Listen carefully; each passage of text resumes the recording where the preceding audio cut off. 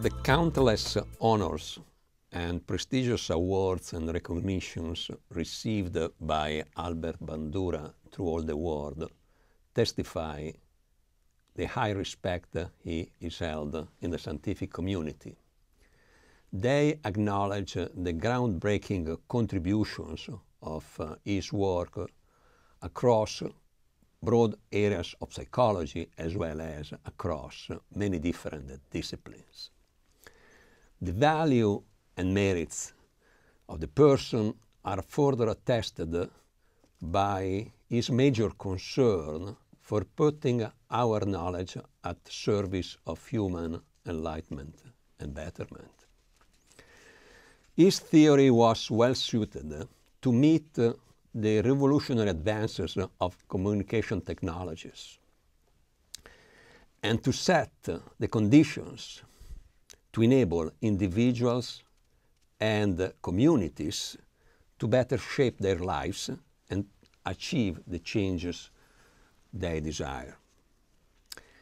The extraordinary accomplishment of Albert Bandura proves how psychology may impact over the entire society and may contribute with a proper theory of human agency and personality functioning to sustain education and personal development, to inspire public policies, and to improve people's condition of living, even globally. Albert Bandura is listed among the most influential psychologists and among the most influential thinkers of our time. I can say where he is ranked today with regard to Freud, Skinner, or Piaget. But we have the privilege to meet the person and the unique opportunity to meet with him the best legacy of our discipline. So thank you for being here, and now I let you the words. Well, thank you for this very generous introduction. I grew up in a tiny town north of Edmonton, Bandura, population 400. And that's where all the cold fronts originate, and then we send them down to the U.S. and A. My parents migrated from Eastern Europe, my mother from Ukraine and my father from Poland. They had no formal education, and they were really the homesteading pioneers of the Canadian nation. My father worked on the railroad. He was laying the track for the Trans-Canada Railroad. And when he got enough money, he purchased a homestead, which consisted of land that's heavily wooded with a lot of boulders. And what you have to do is cut all those trees down. You have to pull out the roots. You have to pull out the boulders, all with you and 2 horses. It was all manual. And in addition, they had to build their roads. He supervised the construction of the roads. They had to build their houses. They had to build their churches and schools. So when one talks about constructionism in psychology, they actually acted it out. My mother ran a delivery service. All the goods that came into town came in by railroad, and so we delivered the supplies, the lumber, the coal, and all the supplies to the store. Bandura had very little in the way of educational resources. Grades 1 through 12 were housed in the same school. A couple of teachers tried to teach the whole high school curriculum. I had to enroll in a few courses by correspondence. There was one time we pilfered the teacher's trigonometry answer book and brought the class to a halt. Now, ordinarily, these conditions would be viewed as a severe educational handicap. For me, it enabled me to learn how to take responsibility for my own education, educational development. And now, the content of these courses is perishable, but the acquisition of self-directedness has really served me very well throughout my whole career. In a way, my theory, my psychological theory is founded on human agency, which means that people have a hand in determining the course their lives take. And in many respects, my theory is really a reflection of my life path. Interesting. And what got you from the little village of Bandura to the British Columbia University? That is rather prestigious at that time, too. Yeah. Well, one day my mother sat me down and she said, "Albert, you have to decide what you're going to do with your life." And I said, "Well, for one thing, I have a hockey game in half an hour." She said, "No, you don't." She said, "Albert, you can stay here and toil and work on the soil. You can play pool, and you can drink yourself to oblivion in the beer parlor, or you can try to get an education." Now, in her persuasive options, education seemed like the better options. I packed up and headed off to the University of British Columbia, primarily in search of a more cosmopolitan life and benign climate. I might add that they placed, although they had no formal education, they placed a very high value on education. When you were in Vancouver, what took you to psychology? How did you find interest in psychology? What was the major attraction of the discipline? Yeah, well, I found my profession as a result of a chance event. I was commuting to the university with a group of pre-meds and engineers, and these guys had classes so early in the morning, I didn't know there was even life that early. And so I was sitting in the library waiting for my next class, and a student had left a course catalog on the table, and I was sort of just flipping through it, and then it occurred to me, I should try to find a course that would be a filler. And I noticed this course in psychology, and I said that would fit in well as a filler. And what surprised me is how a trivial event can determine the choice of a career. And it's clear that virtually, or a good deal of our choices, the most important ones, are often determined by the most trivial of circumstances. So I go to my advisor, and I decided I was going to go to graduate school. So I go to my advisor and I say, "Where are these stone tablets of psychology?" And he said, "At the University of Iowa." Iowa was probably the most distinguished university at that time, at the height of behaviorism, and that was a school that was probably the best representation of Hull's theory. But then he warned me that it's a very tough place. But basically, you got a scholarship to go there, or no, you have been admitted immediately? Well, I was admitted, but because of the requirement for citizenship, I couldn't qualify for any fellowship or scholarship. But the faculty managed to put things together that kept me supplied with the coin of the realm. So I wrote to my advisor and said, yes, Iowa is a tough place, but it's also a very supportive one. And it reminded me of Mark Twain when he said, of Wagner's music, it's not as bad as it sounds. What was the environment in Iowa? Did you like it? It was oriented around the Behavioristic model that was in vogue then, and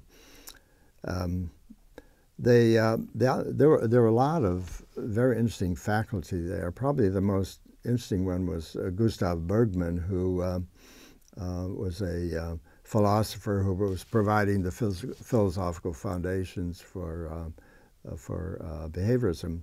He had a very unique lecturing style. He would walk around the room, chain smoking. He had a whole pocket full of wooden matches, and he would, light them this way. And he didn't like Gestaltism, so one day he's shouting, "If the whole is greater than the sum of the parts, then the whole's a ghost," and he was hitting him on the thigh, and he started the matches on fire.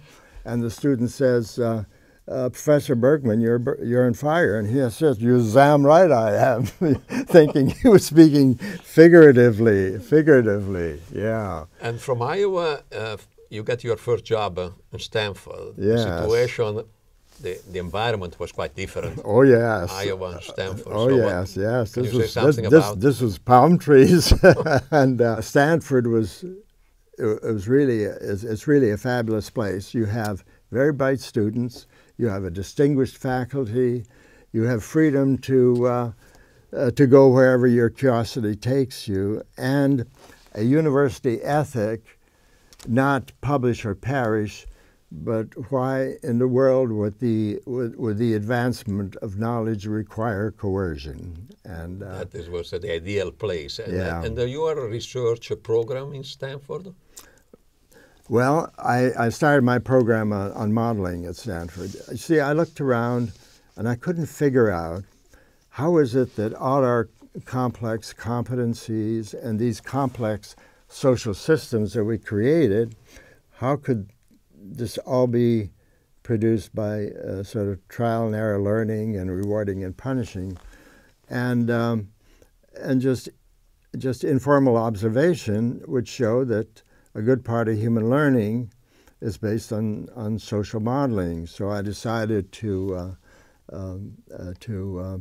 begin a program to try to understand what are the mechanisms by which you can learn by observation alone, where you aren't performing any responses or you aren't getting rewarded or punished, but rather through observation you can begin again, at least learn the structure of the behavior. And at that time, you did one of the most famous experiments in psychology. Every textbook talks about the Bobo doll. Bobo doll. So doll. You have to tell something about the Bobo doll. Oh yes.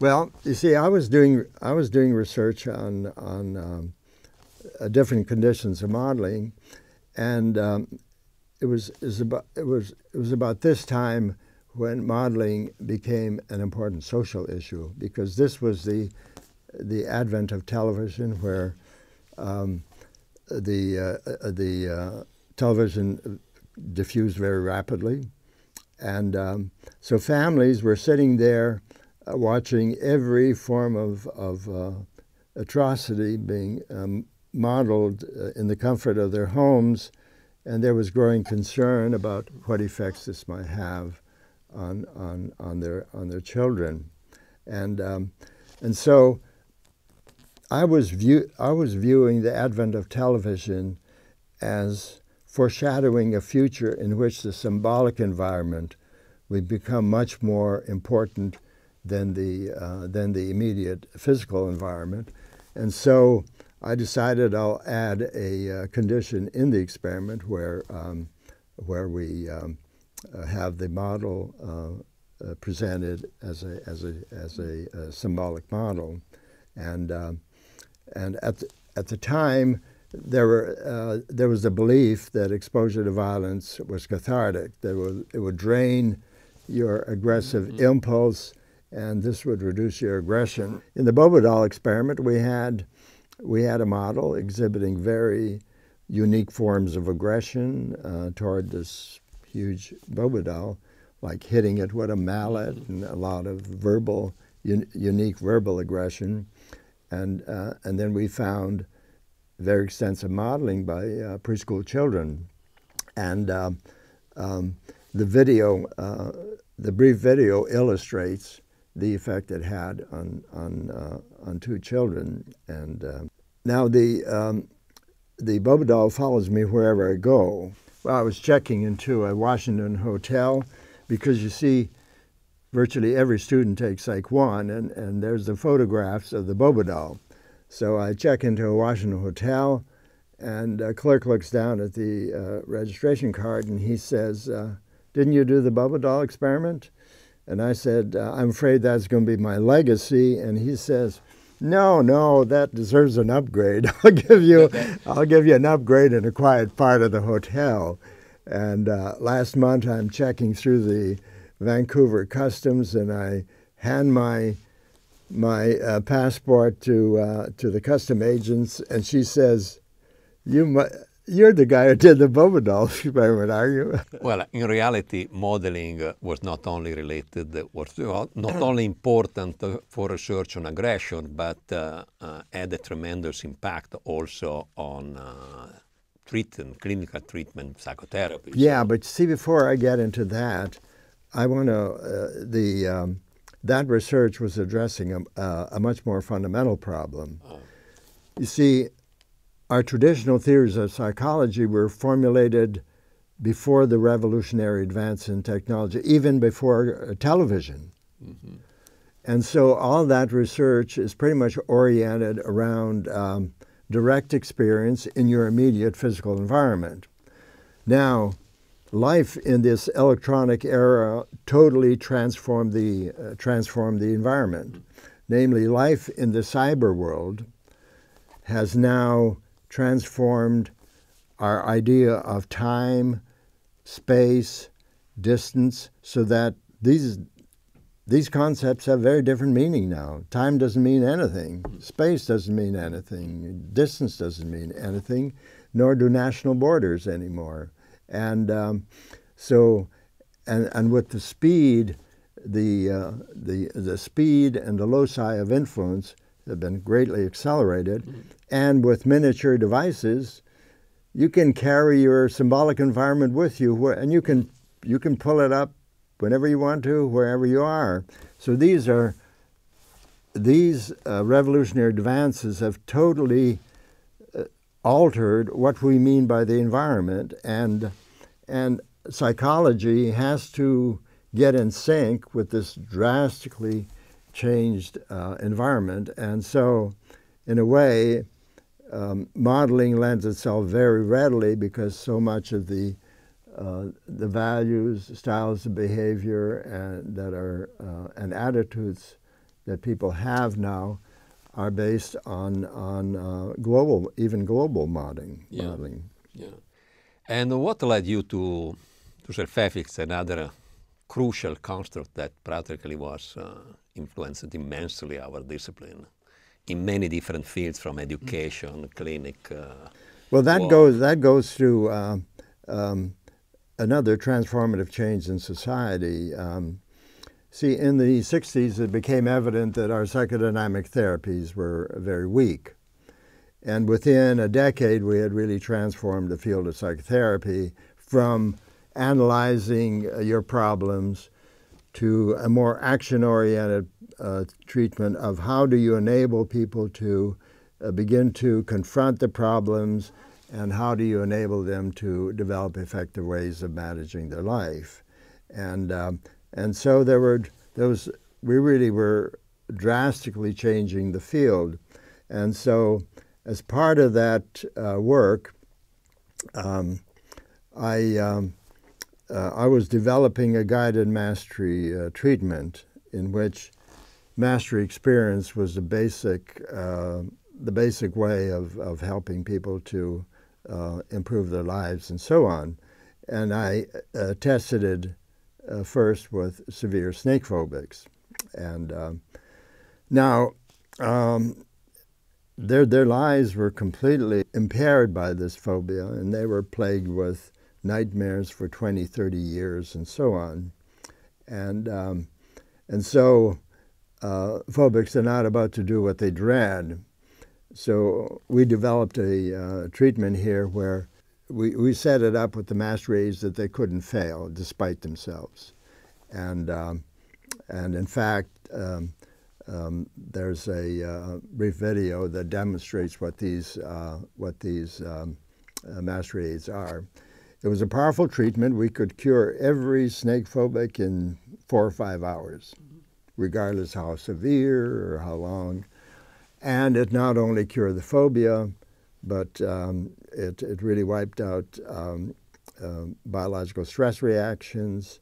And the most striking effect to me was that it transformed the people's dream activity, because they have been plagued with these reptiles for 20, 30 years. 4 or 5 sessions of waking mastery experiences transformed their dream activity. So these reptiles suddenly began to take benign properties. And one woman came in and said, "You know, I had a dream yesterday." And I said, "Yes." And she said, "I dreamt that a boa constrictor had befriended me and was helping me wash the dishes." So I figured she was cured.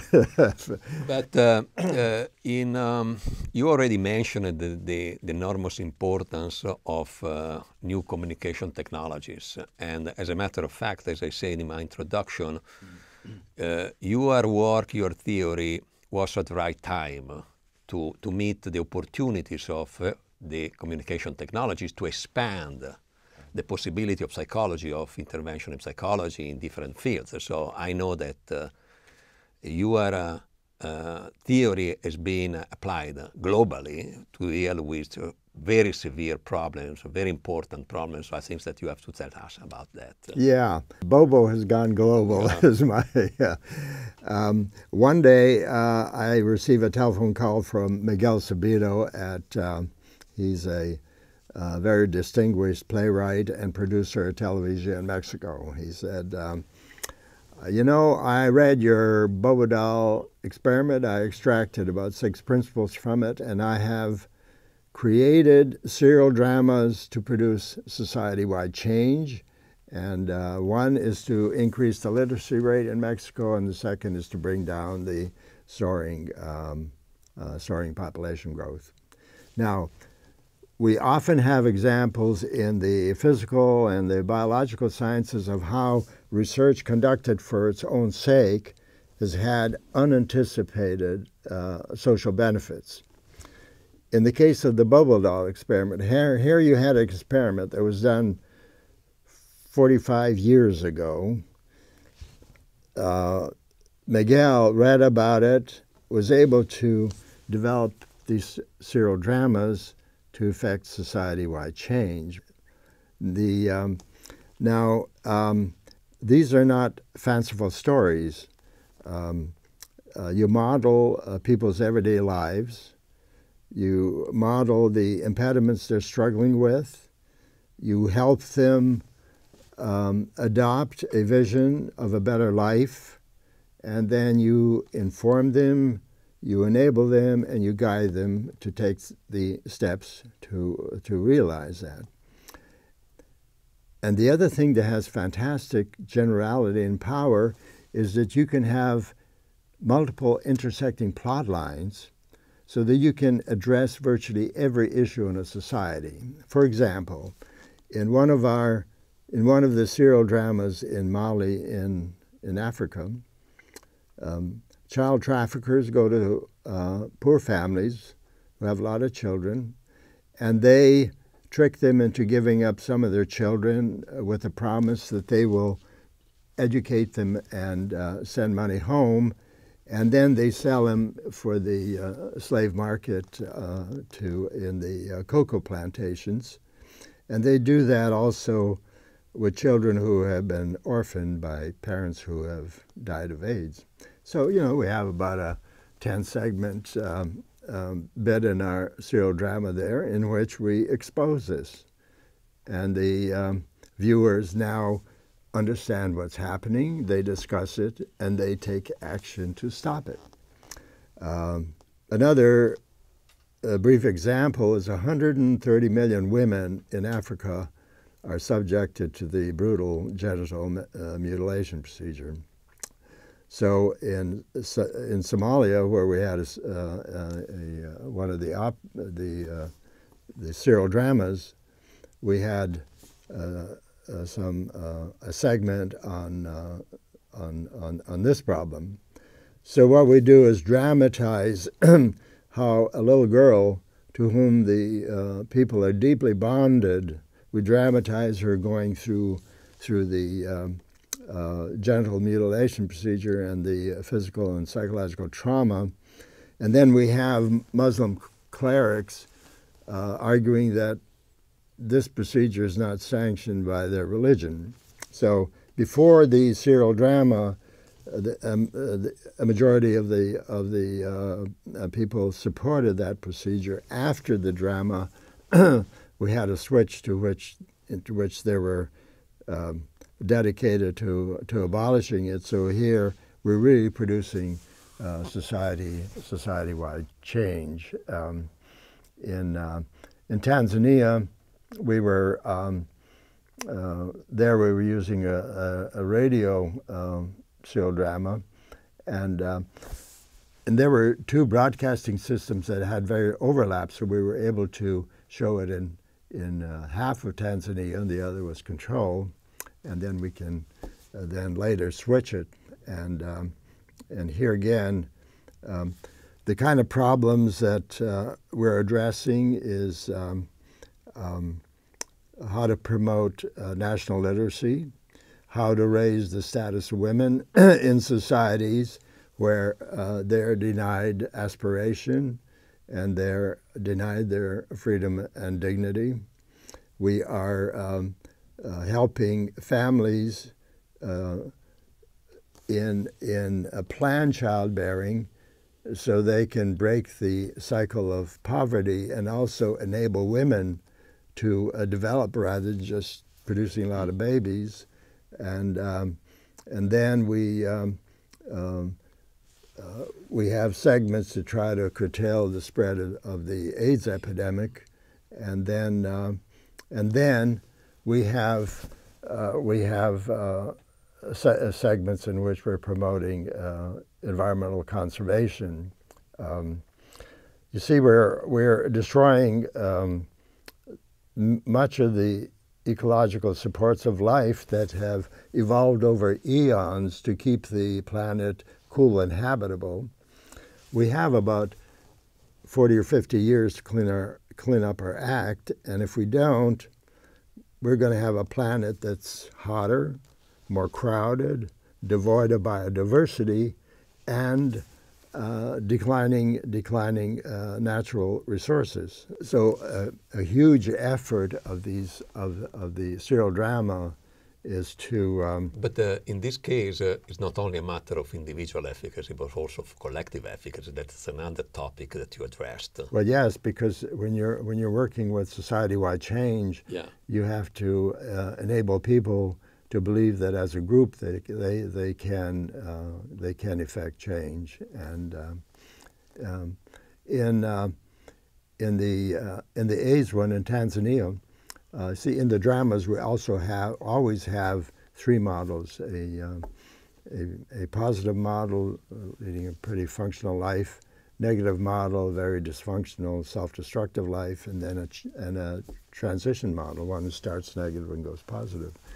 So in Tanzania, AIDS is transmitted heterosexually in these truck stops, and there are about 400 or 500 prostitutes. About 2/3 of them are infected, and then about 1/3 of the truckers are infected. So we have, in the drama, we have 3 truckers. One is unprotected. It's clear that he's going to get infected, and then one who is cut back on partners and is protected, and then we have the transitional one. So these 2 truckers try to get his buddy to begin to adopt self-protective practices. He refuses, and in the drama he contacts AIDS, and then we try to raise the status of women here, that women do not have to be victims of a person who obviously would infect them and so on. So So we work on that as well. But you to develop a kind of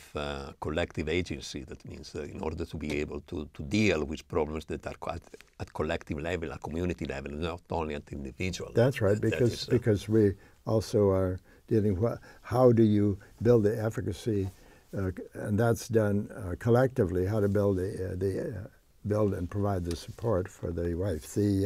So in the broadcast region, the national AIDS program there distributed 32 million condoms, and in the control region 1 million. So these are in our dramas in India. You know, we have an audience of 125 million, and we're dealing with, for a psychologist, that's a good number. Very busy over a variety of topics, and did it affect your personal family life, or you was able to take a break sometime? That is also interesting. How do you make compatible science, creativity, and kind of human life? Yeah, but you got to take a break from the cerebral stuff. Particularly when I came here, I built my own furniture for the most part. I have a flourishing vegetable garden, and later on I spent a lot of time playing with my grandchildren. And we have the benefit that we're in close proximity to the noble grape, so we make sure we hit Napa Valley. My wife and I love opera, so we always are sitting there in the upper deck of the opera system. And still you are very active. I know that you are working on a very important book on moral disengagement. I think that you should say something about, you should anticipate what is the major aim of the book and is more relevant new contents in the book. So can you give us an example of the kind of mechanism and the situation where these mechanisms are applied? Well, I think the best example, I have a chapter on it, is moral disengagement of the death penalty. And our research has studied it at 3 levels. At the public policy level, do you support the death penalty? And here you have great controversy, namely you have moral justification by citing the Bible, the eye for an eye, the retribution argument. And then, for example, Pope John Paul said that, he opposed the death penalty. And those who were supporting said, that's a private view of his. He's not really reading the scripture right, so they're arguing about the morality. And so if you assume that you have biblical support for it, there's no reason why you should have a moral problem.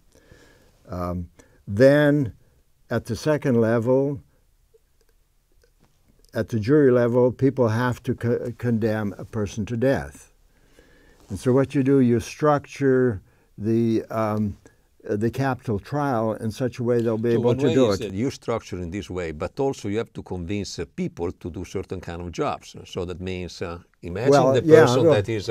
So you have the jury, and they have the task of condemning a person to death. So how do they use moral disengagement to do that? Well, first of all, if you're a strong supporter of death penalty, you don't serve on the jury, so they're already coming with a bias.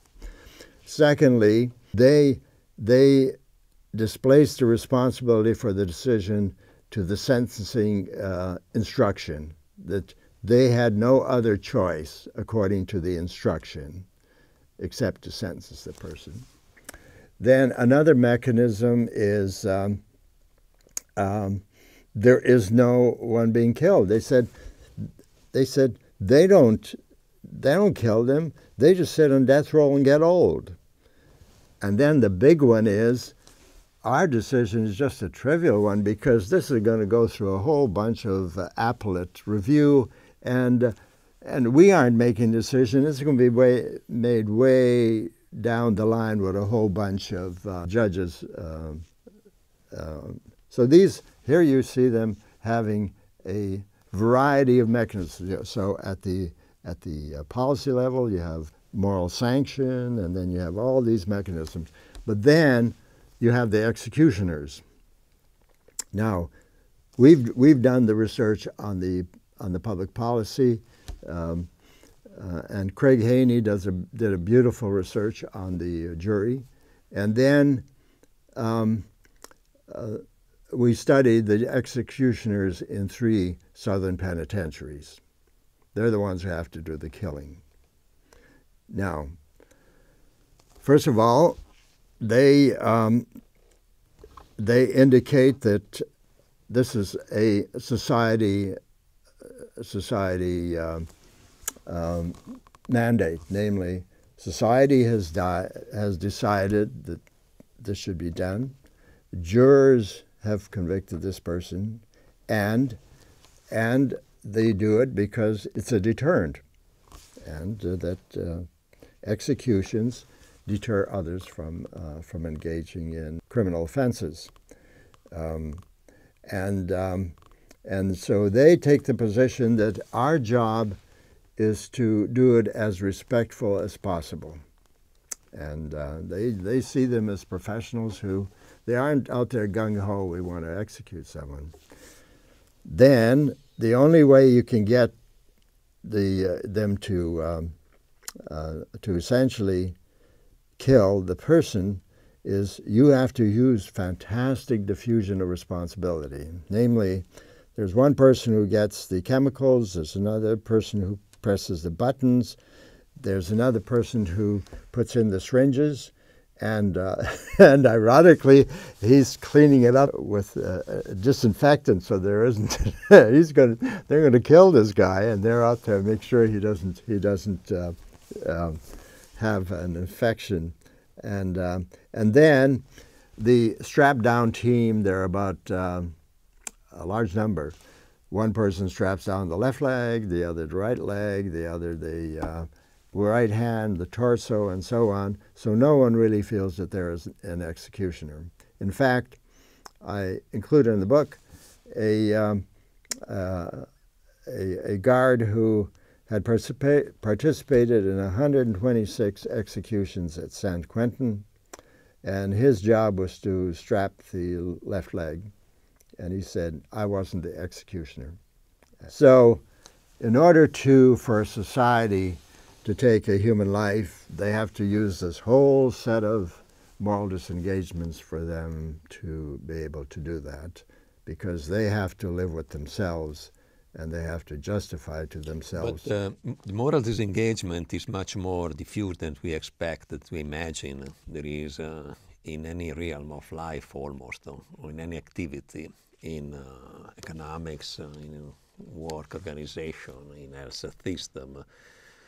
And can you bring us some experience that, for instance, in the broadcasting communication, how there is moral disengagement? Moral disengagement can be used in conveying communication, in conveying informations.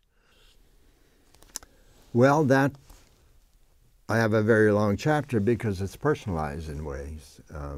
I was testifying before committees about the effects of televised violence, and also to the Federal Trade Committee when there were ads on television in which were dangerous to children. These were these dune buggies in which, and also they had one modeled on the Three Stooges in which you hit a person on the head with a mallet, and then it was a Excedrin headache, you see. And they would call me and they say, would your research suggest that we should take this thing off the air? And I said, yeah. And so the networks really mounted full court press. So if you're going to, that's your baptism into public policy. And I was an untenured professor, and they sent out literature saying that my research was flawed. They, CBS hired psychologists to write critiques of my research. Nephrin, who was the editor of TV Guide, ran a whole series of essays with titles such "Children Are Not Rats," because if you run an experiment, you see that's rats. And then another one was titled "Man in the Eye of the Hurricane," that the Bandura school has taken over Washington, and the Surgeon General is acting as though Rome is burning and Bandura is the fire extinguisher. Then I get a call from one of my graduate students who says, "Al, you're on television." I said, "No, I'm not." He said, "You sure are." Apparently, they had put out a whole movie titled "The Storyteller," in which they used all the 8 mechanisms of moral disengagement.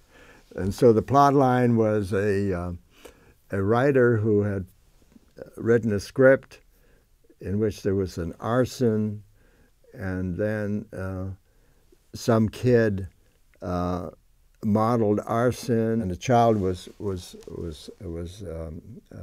killed that way. And so what they did is the mother of the child who died, they had depicted her as the attacker, because so you had, if I were to describe the whole series of verbal mechanisms, the writer visits his daughter, and she is expressing concern about televised violence, and he said, "Yeah, but look at the stories you have here, Little Red Riding Hood and so on." And that was a standard argument that our classics, children's classics, are violent as hell.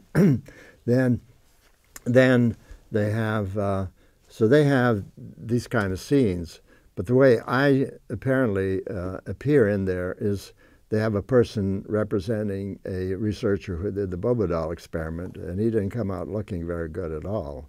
And so I go, Bob Sears, who was the chair, calls me, and he says, "Al, there's a lot of stuff in the public now about your research and the quality of your research and so on." And so there's this Sabbath lull, and he said, don't let the X wear you down." And I won't use the word, but so I got very good support from Bob. But the message here, if you're going to get into public policy and you're going to take, this is the assault that I'll get from my moral disengagement book is going to be overwhelming, because I essentially cover every industry and institution in our society as a pervasive problem of moral disengagement. So this is where I have to find some small island that cannot be found. But fortunately, I don't have to worry about tenure. So I think that we are at the end of our interview, and I thank you very much. Well, I thank you very much for navigating me through this journey. I'd like to address the audience.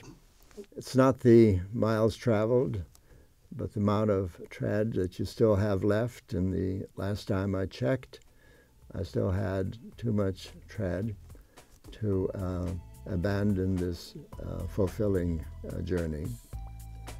To you viewers, all good wishes to you as you navigate your life course agentically, and may the efficacy force be with you. Really, for me, it's been a great pleasure and an honor. So now we hit the noble grape. Now so we deserve it.